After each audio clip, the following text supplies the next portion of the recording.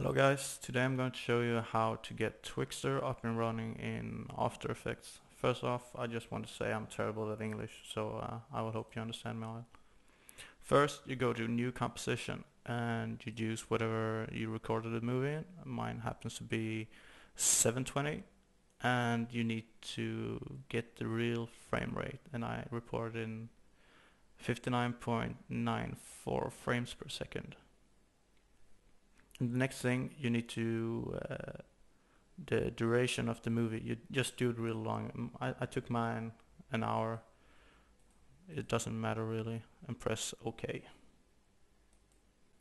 The next thing you do, just go to File, Import, and use the footage you want to go with.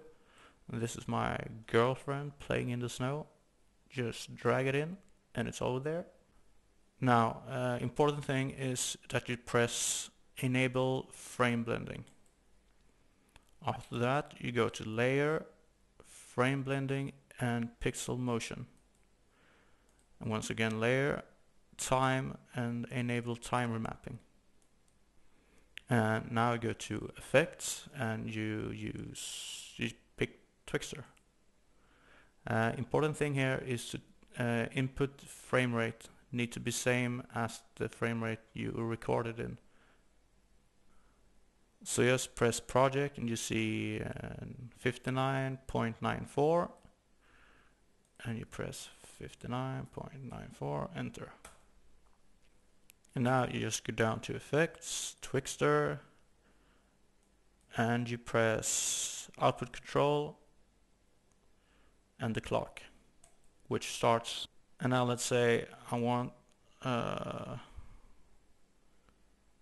Twixtor to start about, a bit early. Let's say here. And you just put a keyframe there. Jump forward about 1 frame. And let's say I want it to go double the speed, 200. And let's see, I just want a couple of frames to go fast. There. I put another keyframe, and now I move forward 1 frame, and I press it on like 1 frame per second, at 1%. Enter. And as you see, it gets really slow here. Oop. There you see the clip went out. That's why we enabled time remapping before, so you can just stretch the clip and go back and start with the slow motion again. And I want this motion to go like here. Then I just press a new keyframe, jump forward a couple of frames, and go back to 100% again, and it back to normal speed.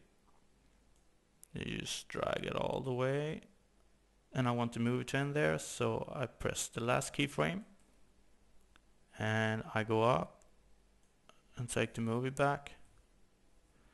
And what you also need to do is drag the whole, this one, where the movie ends. And now it's all ready to export it, so you just Control M.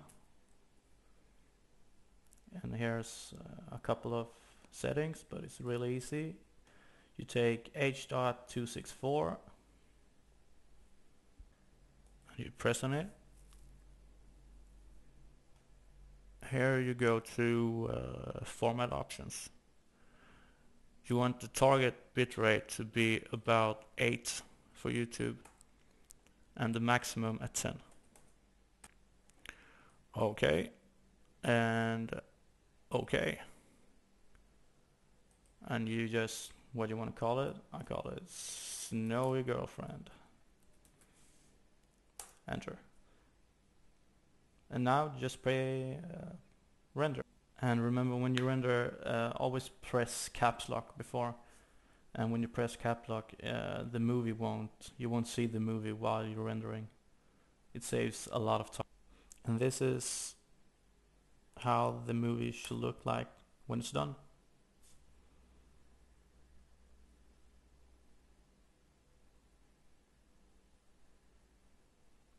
pretty smooth and nice. Just slow warping around the arms, really low though. And back to normal. I hope this video helped you, and I'm sorry again about my bad English, but I hope you understand. So go there, try some new things, and good luck. Take care.